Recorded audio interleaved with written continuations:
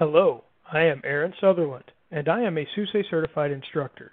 In this video, I would like to show you the different learning paths we have available on our e-learning site. With more than a dozen learning paths available to meet your educational needs, we have topics such as HA, SAP, SUSE Manager, and more. To get started, we log into the e-learning site and navigate to the content library. Once on the content library page, you select the box for learning paths. The list on the right shows all the different learning paths that are currently available. We can narrow down the list by selecting one of the filters in the Topics section. Here, when I select the topic, we can see the number of learning paths available for the topic. Let's take a look at each of the topics to see what the contents of each learning path look like. Here I click on the topic, SUSE Rancher. This shows me that there are 3 learning paths available. When I click on the title of the learning path, Deploy RKE, we can see a list of the modules that include topics such as Deploying RKE. Now there's quite a bit of content here, so we're going to start one of the videos.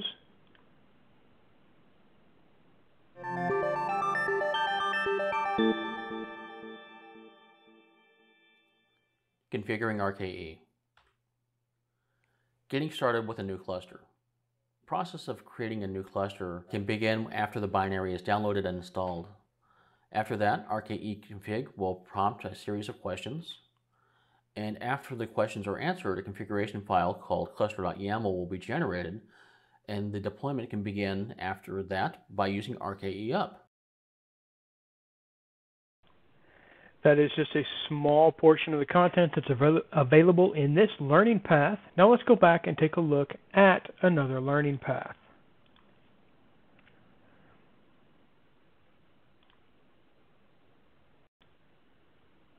Our next learning path is the Kubernetes Administration 1.2. So I click on the title and we are shown a list of all the different modules that are available.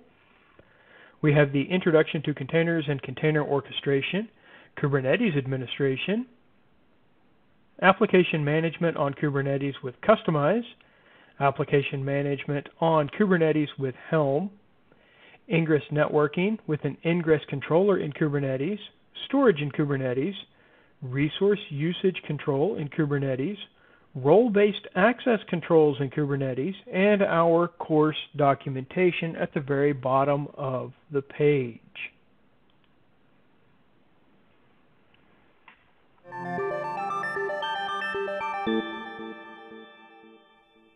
Work with an Ingress controller.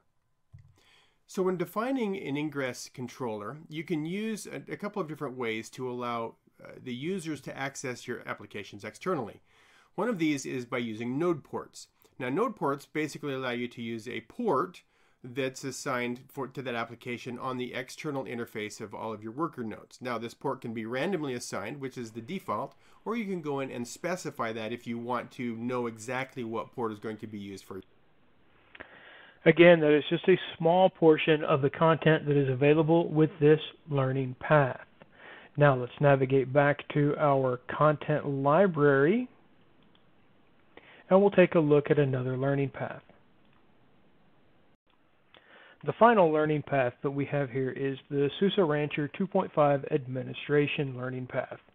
And again, when I click on the title, it shows me a list of all the different modules that are available with this learning path, starting with the course introduction, the introduction to Rancher, Rancher Cluster Manager, Rancher Cluster Explorer, Rancher Logging, Monitoring and Security Scanning, Shell Access, Backup and Restore with Rancher, and our course documents.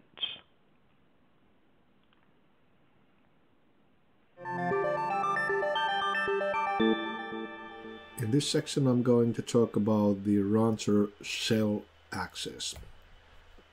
Cell access could be something that's provided with the SSH command on the cluster nodes, or it could be something that's related to containers, so you can access containers using a cell type of environment. And again, that is just a small sample of the content that is available in this learning path. That does bring us to an end of this video. If you do have any questions or any comments, please feel free to let me know. I do hope that you enjoyed the video. Thank you for watching, and have a great day.